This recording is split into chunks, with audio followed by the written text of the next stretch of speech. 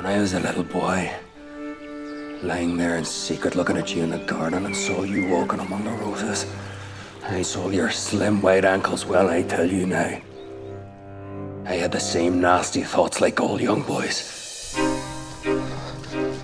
All her friends are celebrating midsummer together. Big event. She's elegant, Miss Julie. Oh, her waist, her neck.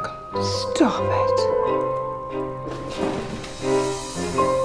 Don't be afraid, Kathleen. I won't run away with your fiancé. Frankly speaking, but not wishing to offend, I'm at your service. Get me something to drink. I can't do that.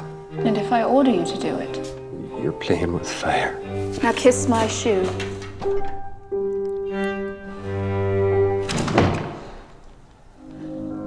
Excellent. Please stay in here now, Kathleen. Just for a little while. There are things I can't control now. I can't control her. What have you been doing? Do you think that I'm in love with a valet? What an imagination. Perhaps there isn't quite as much difference as they think between human beings and human beings. A servant is a servant. And a whore is a whore! Don't speak harshly to me. Now you know what it feels like. I hate you. Run away with me then. Let's hope that the Baron will never find out what happened here in his servant's room this midsummer night.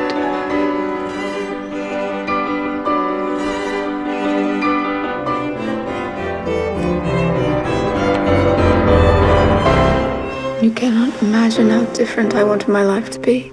Delightful.